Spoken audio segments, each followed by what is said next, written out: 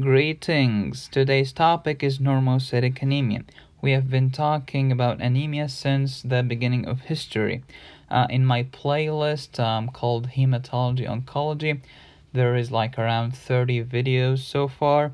So this is a series, like it's supposed to be watched in that order. So if you can go ahead and watch the previous videos. But for now, let's talk about normocytic anemia. We have talked about microcytic first, then macrocytic, and the last type is the normocytic anemia.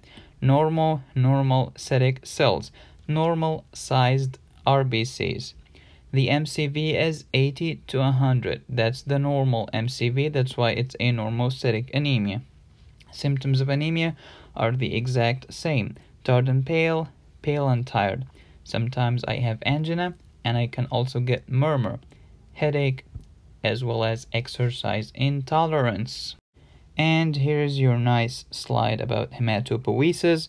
The myeloid stem cells will give us the RBCs, and they have a lot of steps until they become mature RBCs. Reticulocytes are the baby RBCs.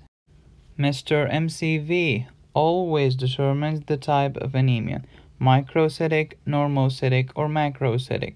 Normocytic anemia will have the normal MCV 80 to 100.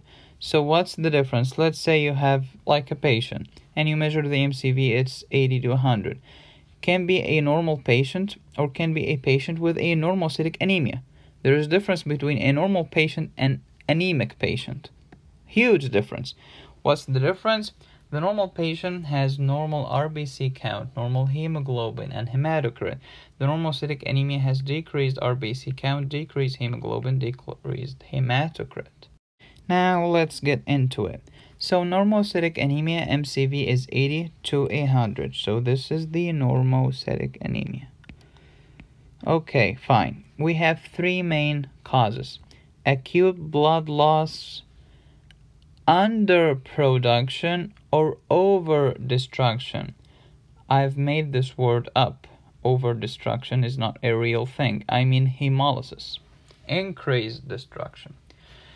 In acute blood loss as well as underproduction, the reticulocyte index is less than 2.5. What is the reticulocyte index? It is a doubly corrected reticulocyte count. Reticulocyte count needs 2 corrections, and you can watch my previous video on reticulocytes because it's like a long topic. So for now, we have the acute blood loss and underproduction anemia with reticulocyte less than 2.5. However, in hemolysis, the reticulocyte index is more than 2.5. There is a lot of reticulocytes. Fine. Let's go to acute blood loss. Can be external cause, such as what? Knife wounds, car accidents, open fractures. Or internal, such as a ruptured spleen, ruptured abdominal aortic aneurysm. Fine. And of course, the acute blood loss will lead to which type of shock? Yes, hypovolemic shock. Hypo, less, volemic, volume. Fine. First, in acute blood loss, everything will be fine. Really, yes, RBC count, hemoglobin, hematocrit, everything will be fine in the beginning. Then what will happen? Why is everything fine? Because you're losing blood. You're losing RBCs and you're losing plasma. Okay, that's in the beginning. So you're losing both of them at the same rate. That's okay. It's still normocytic. Then what will happen? Let's see. Here is your blood vessel. You are bleeding or losing blood, losing RBCs and plasma at the same rate. So that's normocytic anemia.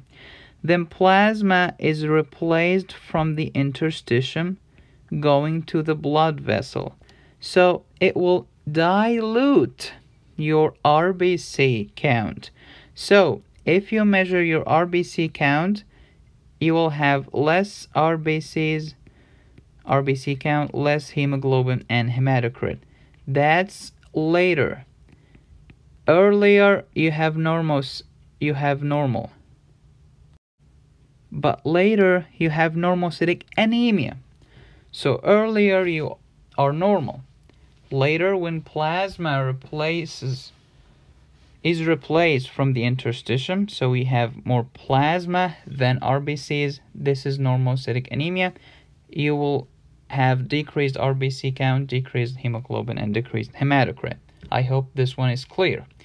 So, there is a problem when giving normal saline to a patient who is bleeding. Why is that? Because the patient is bleeding RBCs and plasma. Normal saline is kind of plasma, very similar. So you're giving plasma instead of giving both plasma and RBCs. Wow, so this is a problem? Yes, this is a problem. Be aware of that. You will have RBC deficit appearing. Why? Because saline is acting like plasma. That's why nowadays we have something called packed red cell.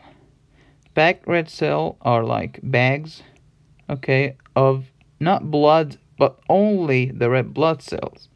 1 unit of packed red cells should increase your hemoglobin by 1 and increase your hematocrit by 3.